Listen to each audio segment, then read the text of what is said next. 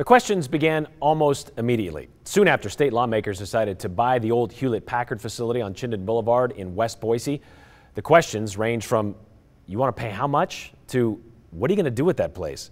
Well, since 2017, we've seen more of that $110 million purchase take shape.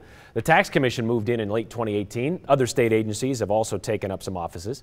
HP still uses about half of that site, leasing that space from the state of Idaho. Then last week, Idaho's Senate unanimously passed a resolution that would start the process of building a new state veterans home on the property, moving it from its current location near Fort Boise. Well, that's when we started getting questions of our own. Questions like, how much land does the state own between 5 Mile and Cloverdale, where they want to put the new veterans home? And this one from Betty, who wants to know how they're going to pay for it. We were also asked what will happen to the current veterans home when this move takes place, likely in a matter of years. A little bit of background here. The Boise home opened in 1966. Senator Todd Lakey, who proposed the move, says they've stretched the 156-bed facility as far as they can. Maintenance and repair costs, plus the lack of space to grow on the property, limit their possibilities, which is why he felt the 200-acre HP campus would be big enough to hold a new veterans home.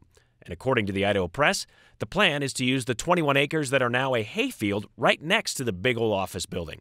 More than 7,000 HP engineers and manufacturers of the company's best-selling LaserJet printer.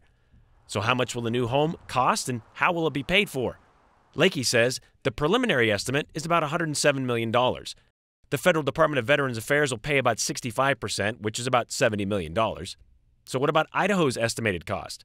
Well, that's about $38 million, which will come from state bonds and not the general fund.